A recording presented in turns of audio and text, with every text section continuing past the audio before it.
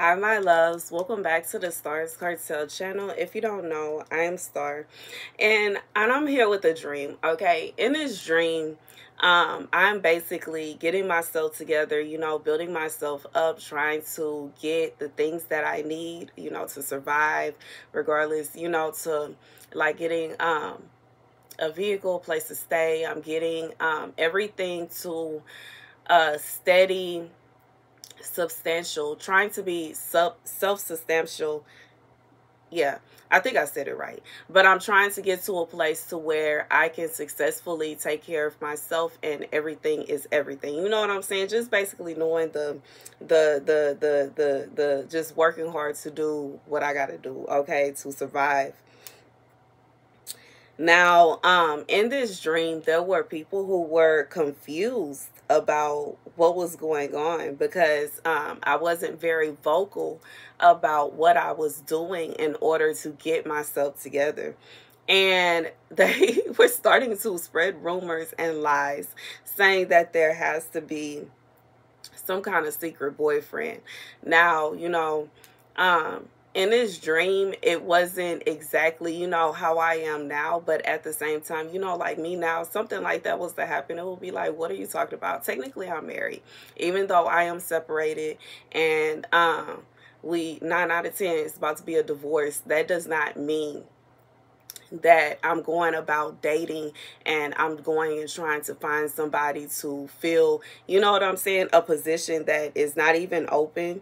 And you know what I'm saying? But anyways, in this dream, I was being made fun of and shamed.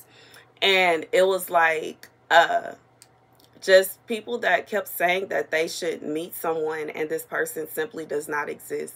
Now, at the end of this dream, I heard this song. I do not know the singer of the song and it makes me feel bad. But it is a Christian song and it's the song Work It Out. And I don't even know the lyrics. I just know she keeps saying, work it out, work it out, work it out, work it out. And she's describing the things that she's going through, saying she got a light bill due, the baby needs shoes, she needs this, she needs that. And she's basically saying God will work it out for her. And once again, my apology. I feel bad because I don't know who made the song, but I know the song. You know what I'm saying? The scripture comes from 2 Chronicles 30:10.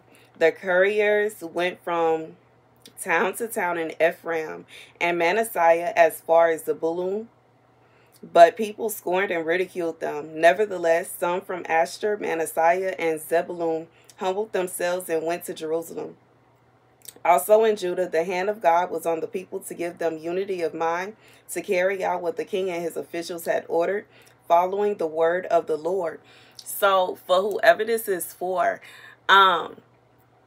because of what you are going through, it seems very strange and weird for you to be able to blossom the way that you are. Because of, it's like, I just feel like this is somebody, what you have to do is kind of like you having several mountains before you. And it's like you're just floating up to the mountain and you're grabbing what you need and you float back down. And it looks weird. It's strange. It looks odd. And in today's times, like most people, especially with the music, the movies, TV shows, just the culture in general, there are a lot of people that really believe that it is impossible for a woman to be able to obtain certain things and to have certain things if she don't have a man. And for whoever this is for, you are not you're not seeking validation from a man. You're not seeking validation from anyone. This is not a situation where you are doing things in an attempt to be flashy, to show off, or to try to get an applause from anybody. You are doing things. Look at the attack. You're doing things that you have to do. This is a must. This is not a situation where you're just doing stuff because it's fun and it's for giggles. No, this is stuff that you have to do. You have to eat. You have to have a place to stay. You have to have a car. You have to have like insurance, and you have to have, these are needs, okay? Like even in my, like I have to get a divorce. I cannot carry on my life and just not get a divorce ever and be separated forever. You know what I'm saying? So I just feel like from your point of view, you find it weird when anyone is trying to assume the worst about you, especially when you are only doing things that you are supposed to, you know? And I just feel like God is saying that he is the one that is giving you the strength to do these things. He is the one that is ensuring that you have what you need. He is the one that is ensuring that you are able to go about and do what you need to do to survive. And confirmation. And it's not a situation where you are like, it's not a situation where you are not supposed to be able to do these things, you know? And it's the, like, I don't know if it's, maybe you have certain things that are coming against you. Maybe you have people that are trying to stop you. I don't know what's going on as to why there are people that are thinking that there is something wrong with you being able to keep it going. I feel like maybe you have been able to dodge some plots and plans of the enemy, and it doesn't make any sense. But you are dodging these plots and plans, once again, because of God. Okay. Also in Judah, the hand of God was on the people to give them unity of mind to carry out what the king and his officials have ordered. So God is saying, like, and for some of you, these are things that are ordered to you, regardless if it is ordered to you by God himself, or if it's ordered to you, like, you know, this is what you have to do. You have to have a house. You have to have a way to get around. You have to have a way to eat, a life. You need a job. These are things that you need. This is not a situation where you are doing something that is outlandish, out of this world, and it makes no sense. This is what everybody is doing. Everybody got to have a job. Everybody got to have a way to get food. Everybody needs a way to get around. Everybody needs a place to stay. This is not like, and I just feel like you feel singled out, because it's kind of like, why am I being looked at as the weird person because I am doing what I have to do? You know, I don't know what to say about that. Like, it just feels weird. Even just me speaking the message, it feels weird that you are even looked at as someone that's doing something odd and strange. And it's just, I don't know. I don't know if it's that maybe you have a different job, or maybe, but you know, I don't know. I can't even answer that for you. But I just feel like maybe it's a situation where people weren't expecting you to be able to do it. Or I don't know. But it's a situation where you are being looked at as someone that there's something else going on, or there's something else like behind the scenes that people don't know about. But in reality, ain't nothing else going on. God is just doing what he do. God is moving in your life because you need these things. This is a need. This is a necessity. And he may be sprinkling in some wants every now and again. He may be sprinkling in things that you would like every now and again. His reasoning for that is you know, God don't have to answer to nobody. And there will come times when God will bless us with things just because he felt like it. Just because he felt like it. He will give us gifts just because he felt like we deserved a gift.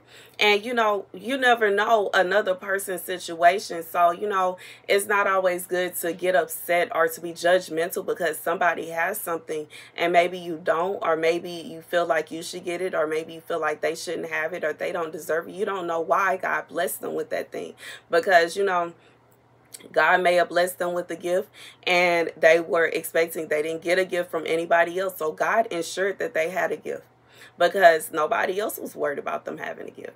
Or, you know, like it could be, regardless if it's a birthday or something like that, like you never know. Like you never know what is going on to like just stand and kind of like be judgmental of what somebody else have going on before you know all of the details of their life, of their situation. Don't do that. But anyways, God is saying for whoever this is for, this is an interesting message. I've received a message like this, I think about a year and a half ago, almost 2 years ago. I received a message how God was watching people and their reactions to him blessing you, and they were looking for it to be a man, but there was no man. And they were looking, like some of them were looking for a man because they wanted to try to take the man. Some of them wanted to try to convince the man to stop. Some of them wanted to try to convince the man, this is you, and that. But God said he is not gonna, this is not up for discussion. He's not asking anybody their opinion. He's not asking for comments and concerns concerning what he is blessing you with and how he is blessing you. He is going to bless you because he wants to. It don't have nothing to do with anybody else's opinion.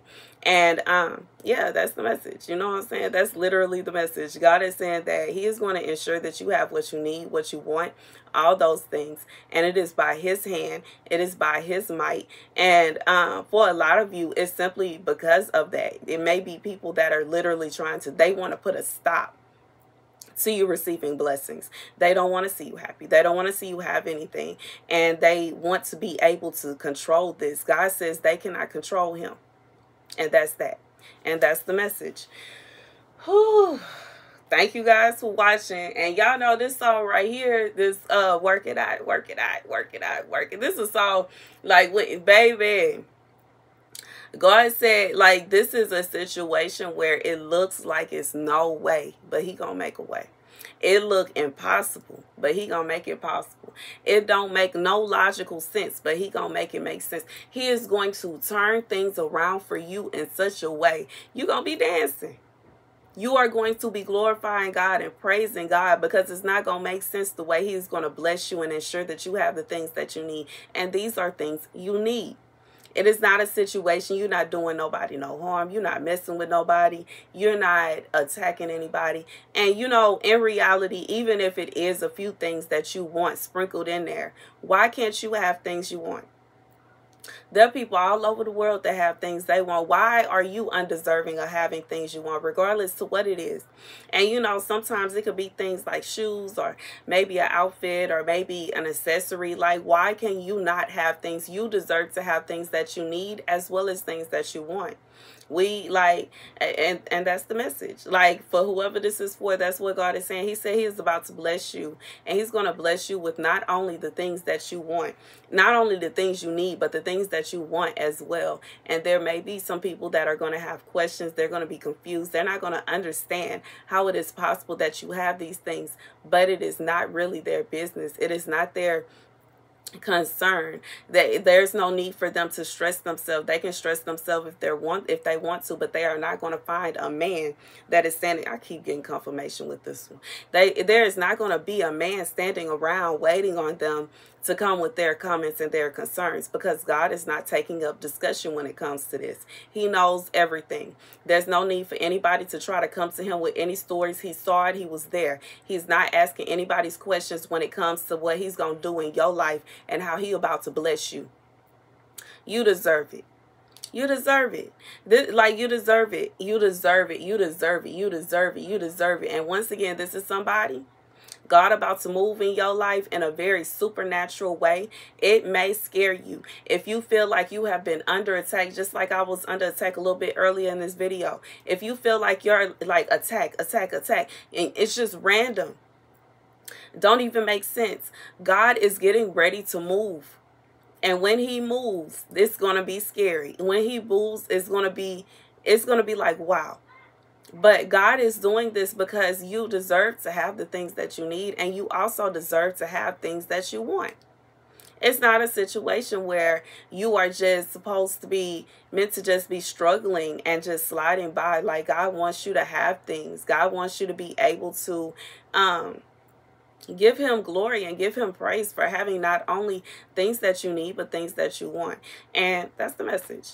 That's the message. God said he's the one that's doing it. He is the one that's doing it, and he is the one that's doing it. He's the one that's doing it. And I just remember in this dream, it was just like stuff was coming like bam, bam, bam, bam, bam.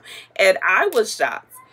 So it was, I just feel like for whoever this is for, get ready. This is about to be a rampant, like, it's going to be fast. This is going to be a speed. Okay. God is putting a speed on this. Just like whatever the attacks that you may be feeling, you may feel as though the attacks are just, but God said those blessings are going to hit you the same way. Okay, the blessings are going to be, it's just going to be like left and right. You're going to be like, whoa, whoa, whoa, whoa. But God said you are deserving. He wants you to have not only the things that you need, but also the things that you want. And he is going to ensure this for you. He's doing this. He is doing this. He flexing. He is flexing. He is flexing. And we already know God loves to flex. He loves to flex. He loves to flex. He loves to flex. He loves to flex. That's the message. Thank you guys for watching. Be sure to like, share, and subscribe. Deuces.